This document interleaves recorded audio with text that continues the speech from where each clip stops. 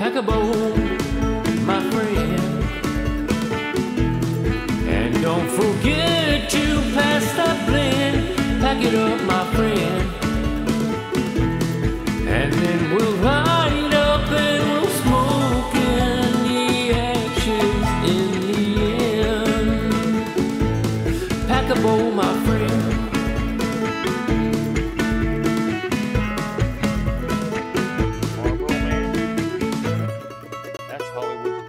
Pass me that blend, would you?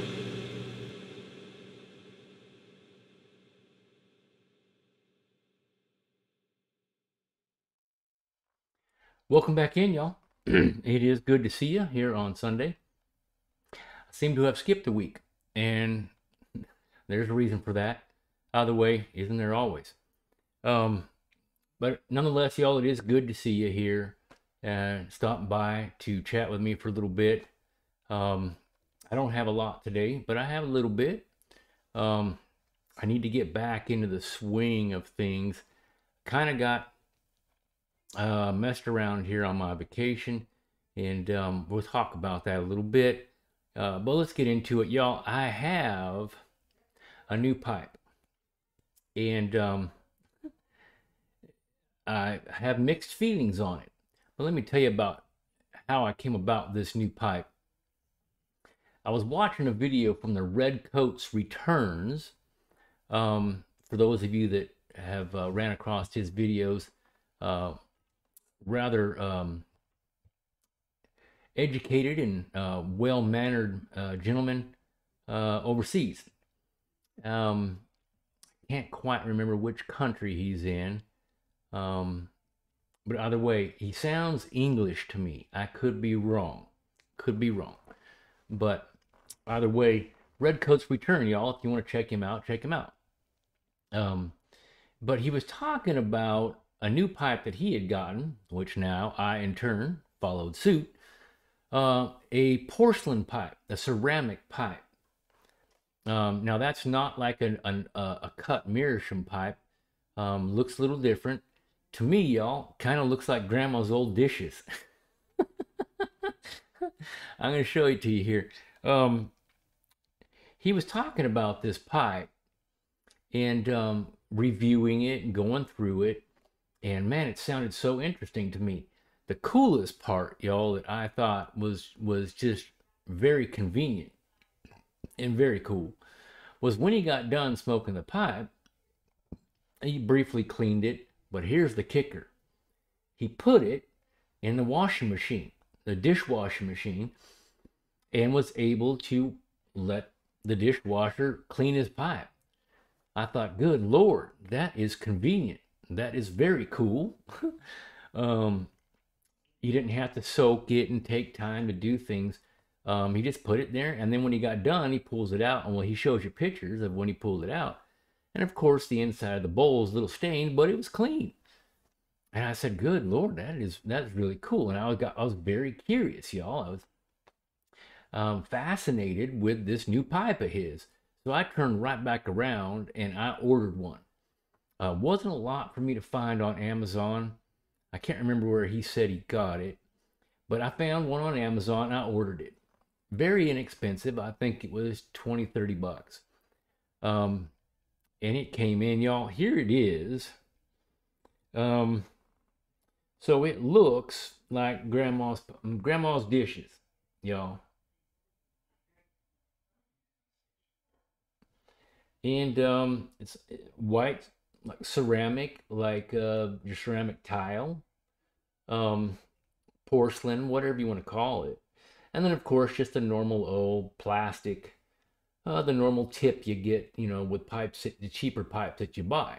It's fine, it does the job. It is 9mm, so if I wanted to, I could put a filter in it. A little dirty in there. But either way,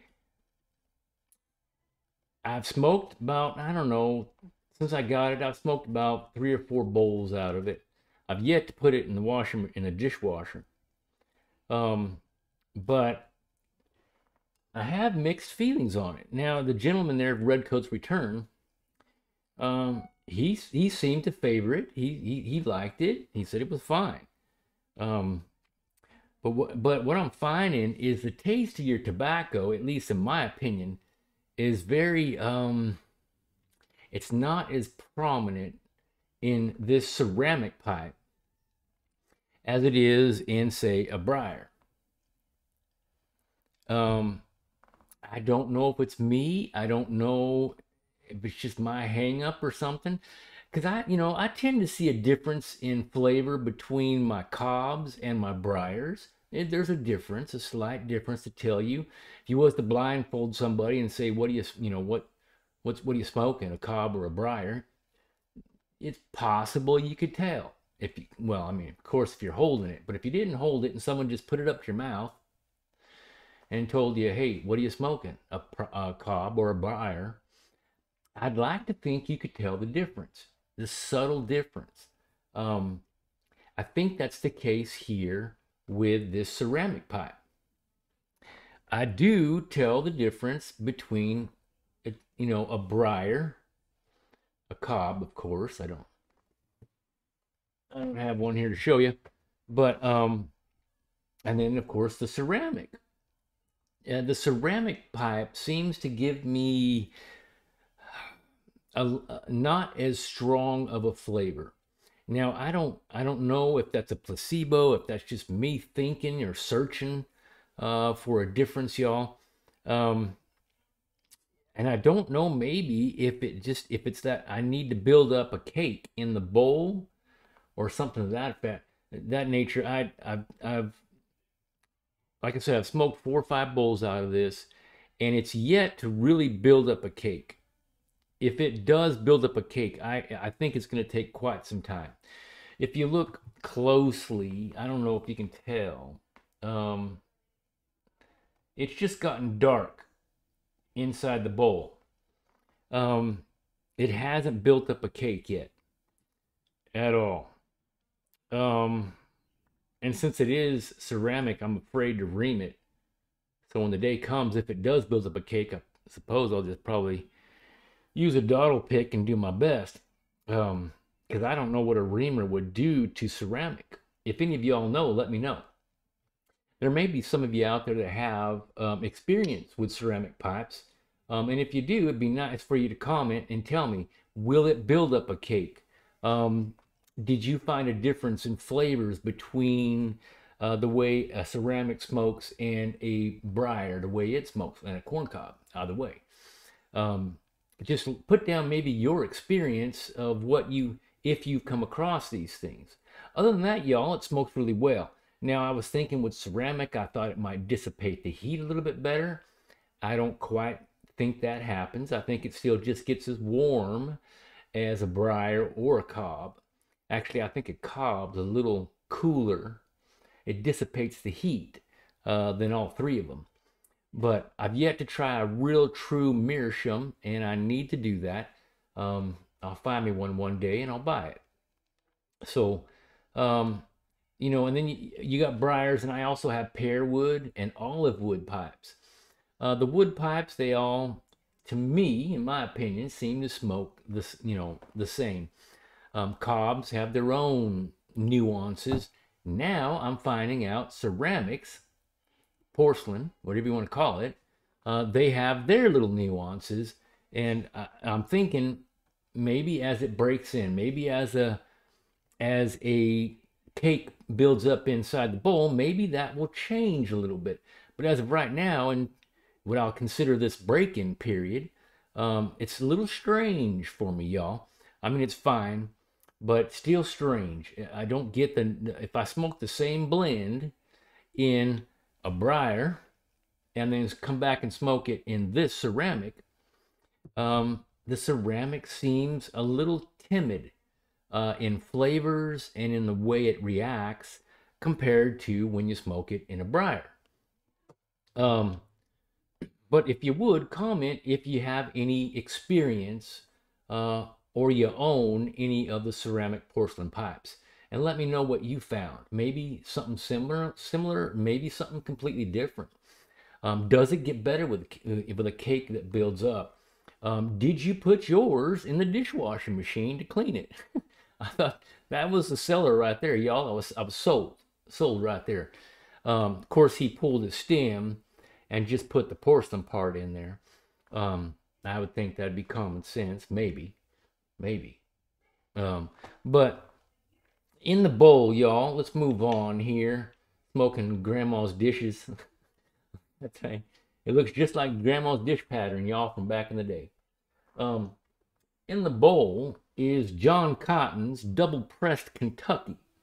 Now I've showed y'all this one before. It is basically a pressed cake that you just rub out, and to me, it's a more timid flavor than Old Dark Fired. So Old Dark Fired, for those of you that know, very strong barbecue, very lots of flavor in that blend.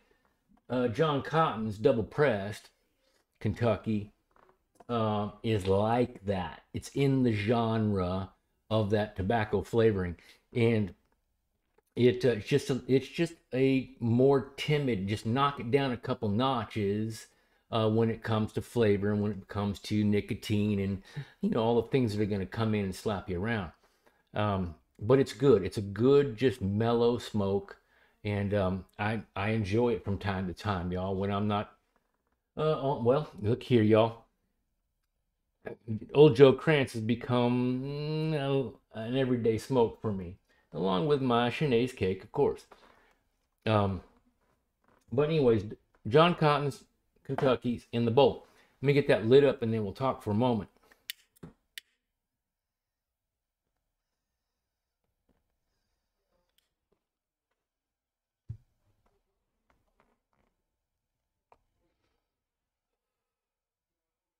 Getting a little hot in here. I'm gonna turn the fan on.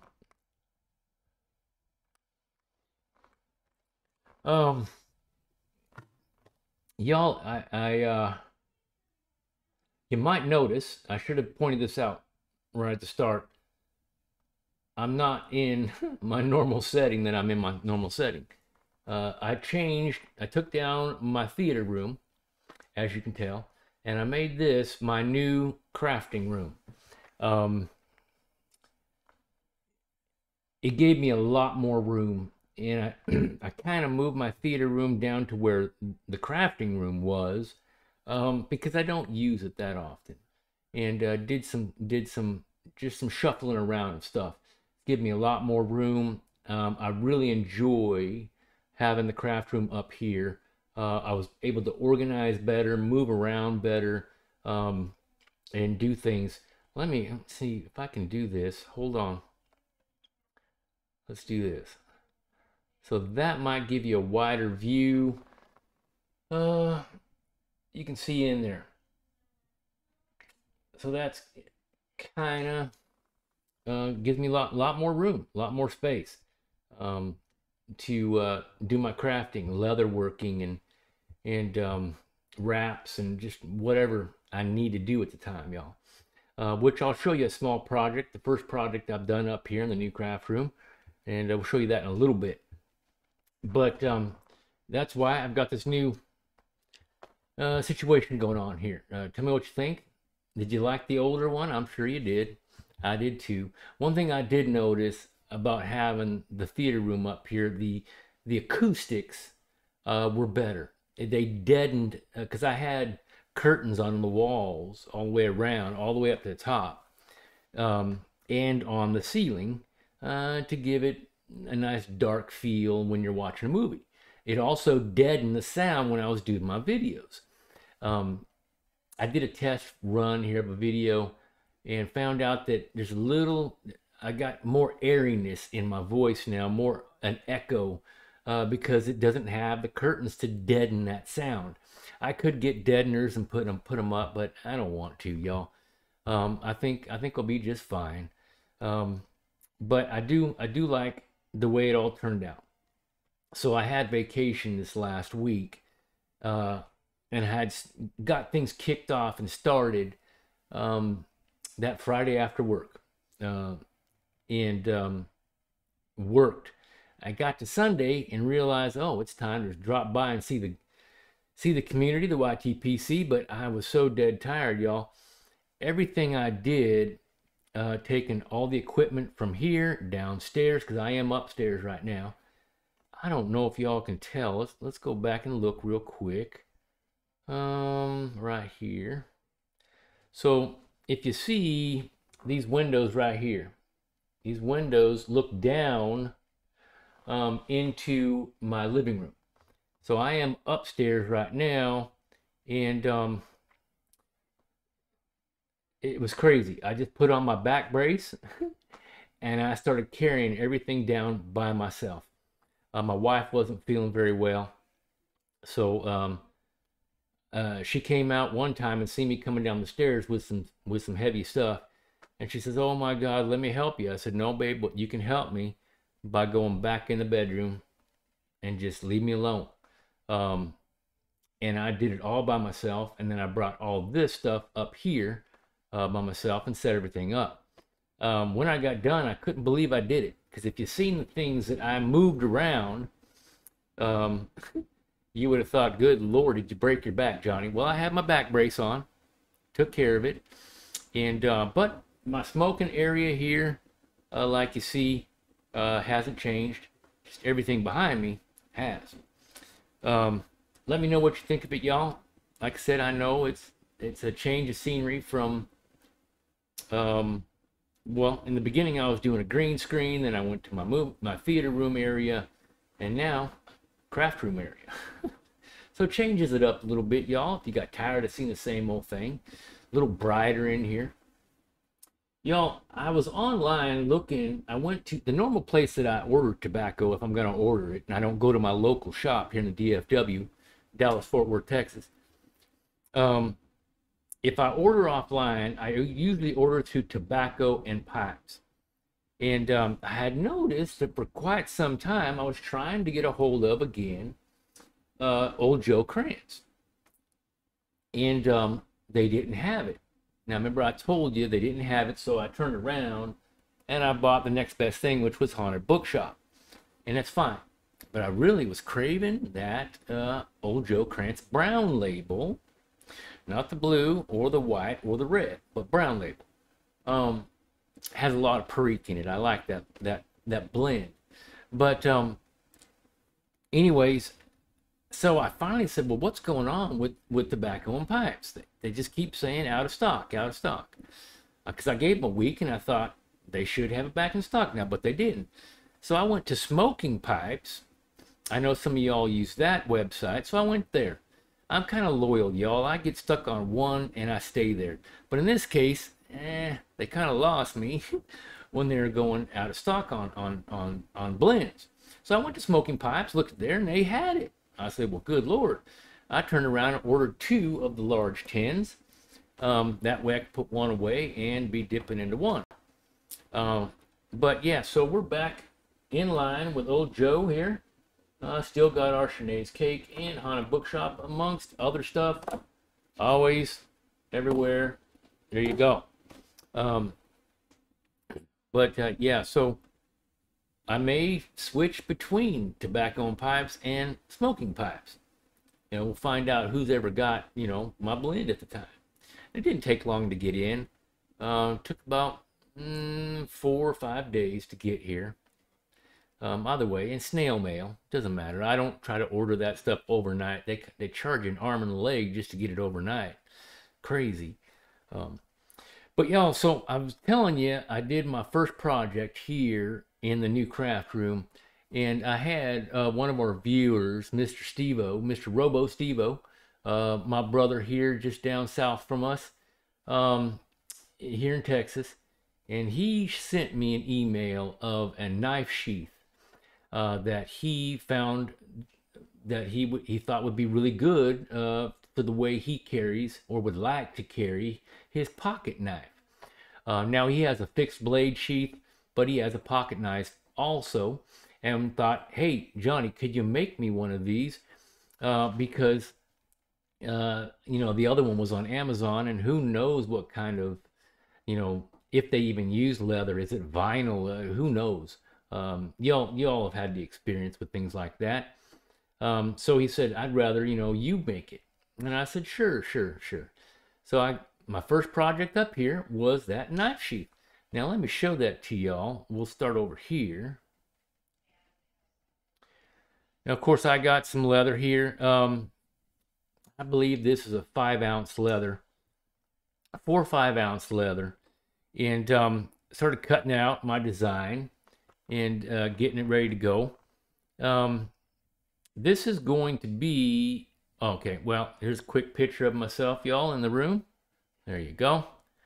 See back in here, the computer desk area, that's where I'm sitting right now. So I've started putting it together. Now, as you can kind of see, let's try and make this bigger. There we go.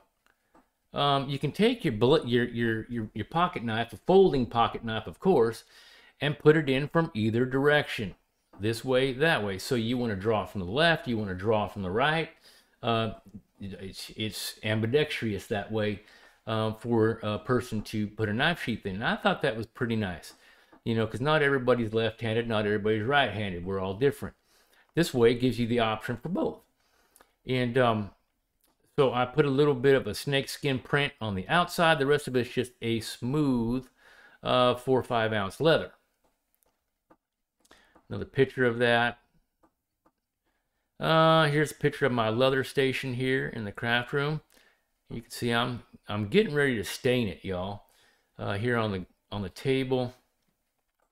Now, stuff I've made for Steve-O in the past has been a dark brown, so I went ahead and decided he probably, I didn't ask him, y'all, but I just kind of assumed he'd want it the same color.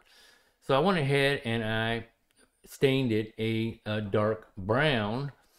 And of course, put the old handcrafted by the Johnny P right there. Sewed it up. Looks really nice. I like it. I put my pocket knife, my favorite pocket knife, in here to show you how it would work. Right there. And there's another picture of it. So you can put this on your belt from behind, and then of course, instead of being a vertical draw, you're going to draw from horizontally, either from the left hand or from the right hand side, depending on how he puts it on his, put it on his belt, and depending on how he puts his knife in there. So I really like this. It was a fun little project. I still need to put a sheen on it. I think I'll put a gloss or a satin sheen on top of this leather to protect it. I forgot to do that. I just now noticed that. But it was a fun little project. And either way, I just wanted to show you the first little thing I got going here in the new craft room. I build one for myself, but I tend to become quite fond of things that I've had for quite some time.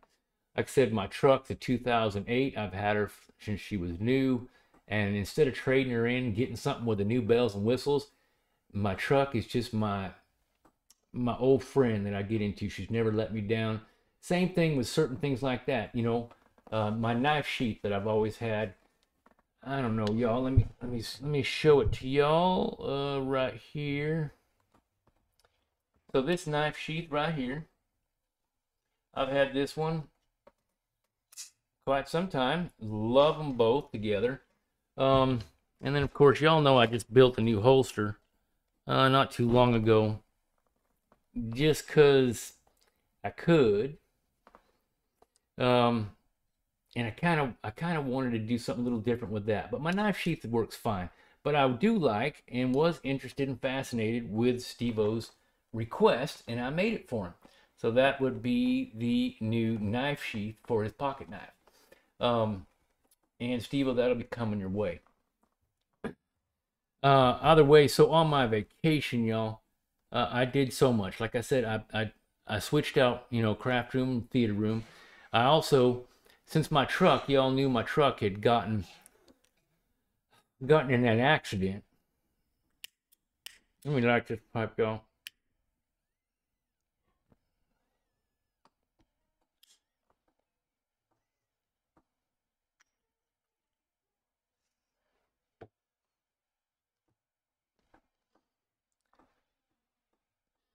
I decided that since the truck, had gotten repaired and everything, I looked at it and I thought, I need to show this truck some love this year. I really do. So, as a mechanic, y'all, a lot of mechanics, not all of us, but a lot of us, we don't worry so much about our vehicles because we know if it breaks, we can fix it. So it's not a big deal to us. A little light comes on, as long as she's still running good, we'll just keep pressing down the pedal. Um, Versus, other people I've talked to them, they said, "Oh my God, my windshield wiper low light came on." Oh, and I look at them, well, put some fluid in it. God damn, man. um, but people get worried about every little light that goes off, every little sound or nuance that happens with their vehicles. As mechanics, not so much. Oh, that's my brakes squeaking. Okay, I've got about another couple months, maybe, and then I need to change them out. Now, I'm going to do rotors anyway, so who cares if they wear through the rotor? But that's how mechanics do. Now, if you're a plumber, you probably have the same thing. I'll fix it later. Why? Because I can. If you're in construction, same thing. I'll build it later. Why? Because I can. And it goes on with many people's different careers. So from 2008 until till now here in 2024, I've just basically changed the oil in it, y'all. I haven't given her any real love. So this last week on vacation, I did a bunch of servicing to the truck. And I did all my fluid changes, all of them. I changed my differential, brake fluid, power steering fluid flush, my coolant I had done 2 years ago, so I didn't do it. The only reason I did that is because I slid on some ice and crushed the front of my truck. These bridges, when you're going over bridges, y'all, look out for the ice. I wasn't thinking about it, and we had icy bridge, and I went up it, and the truck said boom right into the K-rail. So I put a new radiator in at the time and new coolant then, but flush the transmission, did everything except for the oil, the engine oil, because I'm waiting for my maintenance light to come back on. Then I'll do it then. But so I did all that servicing. I put brand new Bilstein 4600 shocks up in my struts. So I had to, of course, release my lower knuckles, open that up, pull my struts out, and replace those shocks, put those back up in. I put brand new brake pads, Bosch brake pads all the way around. And did some work on the interior, put a brand new LED strip light on my upper console. Did a bunch of work to the truck. Tinted the front windows. I gave it a lot of love, y'all. I figured this year is the year to show her some love because she's doing so good. She's taking care of me. It's time for me to take care of her. And so that's what I also did on this last vacation. So never a dull moment around here, y'all, like I've told you before. And that's on top of taking care of my normal homestead chores that I have. Taking care of the animals, taking care of the pastures, taking care of things of that nature, which I did take a day off from doing all those chores, and I took care of some homestead chores that I needed to get going. So it wasn't really a vacation in the end. I did a ton of work, but that's how it worked with me, y'all. I kind of let certain things go, and then I end up having to take a vacation just to catch up with those things. I'm sure maybe some of y'all know exactly what I'm talking about. But that's what I did. I'm really busy. But back here today, y'all, hopefully get back in the swing of it. I need to figure out another project, and we did stems. I did those pipe rests. I think it's time, possibly, to do another pipe wrap. Pipe case. I tend to like the cases, y'all, versus the wraps that wrap up. That's just my opinion. I had made one a while back that was camouflage, had deer skin on the inside. I really enjoyed making that one. Mr. John S., he ended up winning that one last year. It went to him. But I might just go ahead and do another one of those, y'all. Because, yeah, we just did Tampers not too long ago. Yeah, so it's been a while since I've done a pipe case. You know, we did those pipe wraps, the trifold wraps. I sent one to France and I sent one to South Africa to my friends there. But I haven't done a pipe case ever since Mr. Ronnie Adams. I did a pipe case for him. But it's been a while. It's been a while. So maybe we'll do a case and we'll show you the progress on that, and then we'll get that given away in a GAW, which is what we do here on this channel.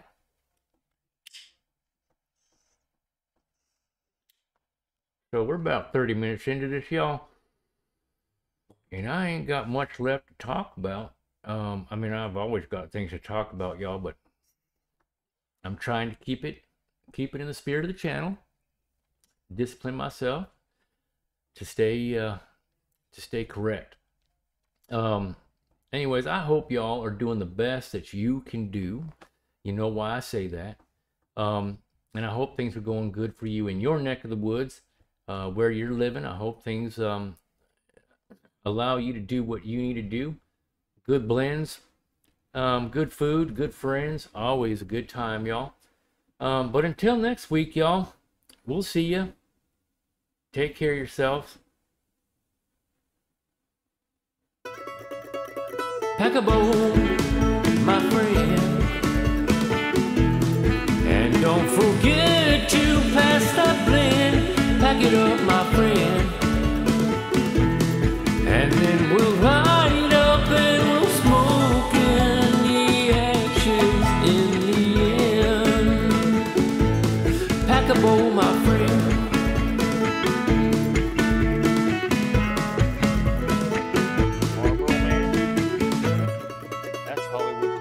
Pass me that blend, would you?